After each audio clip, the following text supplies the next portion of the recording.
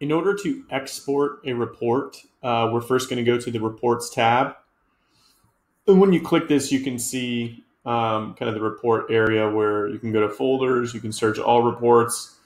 For this sake, we're just going to jump into this first report here.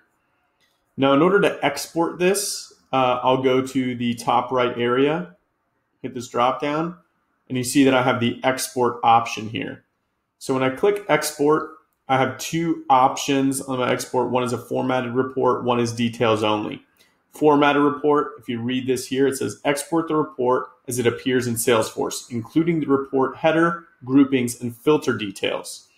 Now, if I click the details only, export only the detail rows, use this to do further calculations or for uploading to other systems. So if you're going to be doing data work, if you're doing some updating of some data, you're taking some things out of the system and you're looking to put them back in, this is the format you want, details only. And typically, a lot of systems are either going to want, XLS or .csv. So just pick according to kind of what you're looking to do. I pretty much do everything in CSV. And then formatted report is okay if you want to forward the report to somebody, but not necessarily if you want to download the report and do some data work. I'd recommend the CSV option here.